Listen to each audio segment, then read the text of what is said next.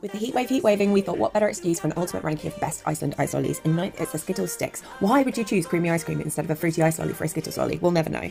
8th spot goes to the Wham Rocket. These come with a cute little pot of sherbet for an interactive element, but the lolly itself could definitely have some more flavour going on. In 7th, it's the Flump Lolly. These ice creams genuinely taste like Flump marshmallows, which we're very much here for. Shame they're so tiny, otherwise this could definitely have been a top 3 finisher. 6th, it's Parma Violets, a highly polarising sweet, but we're fans, and these had so much potential, but they didn't really taste much, to be honest. Disappointing. 5th goes to Slush Puppy Lollies. Extra points for combining both Slush Puppy flavours in one, although can you imagine how good an ice lolly that's just blue raspberry would be?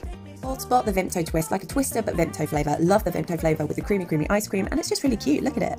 3rd, a cute take on a childhood classic, Capri Sun Freezies. The orange one is average at best, but the berry one, 10 out of 10. Wonderful, stunning. Runner-up spot goes to another controversial one, the Sherbet Fountain. 2 types of lemon sorbet, one icier, one creamier, and it feels pretty grown up as far as ice lollies go. The stick is edible too. And our winner, the Cola Bottle Lolly, a childhood classic, tastes just as good, if not better, than the Cola Ice Pops of your childhood, would wholeheartedly